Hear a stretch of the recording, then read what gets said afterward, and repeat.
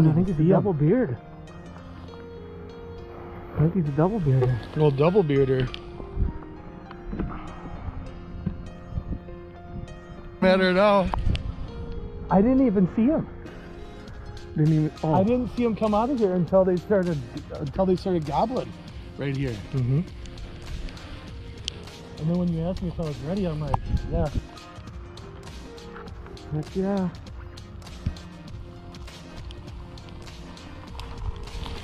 I said he didn't look the prettiest, but We should go blow dry him off.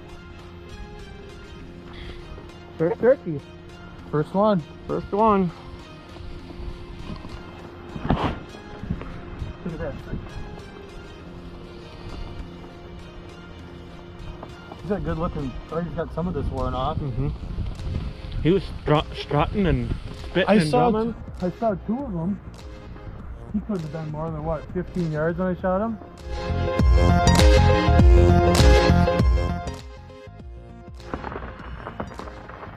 Well, here we are, April 30th, 2022. The second turkey season in Wisconsin, and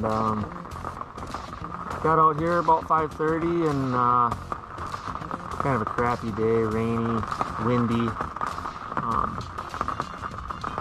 Heard some gobbles this morning, but nothing really committed. They're kind of out feeding in the hay fields and the corn, and stuck it out here. It's about 9:30 now, and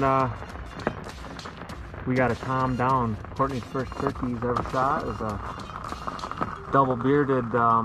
It's a younger bird. He's probably a little bit less than 20 pounds, and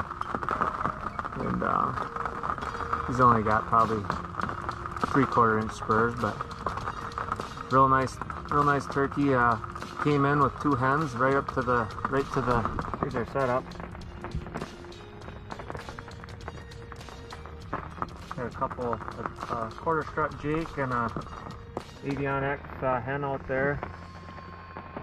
The hens came right into the decoys, and the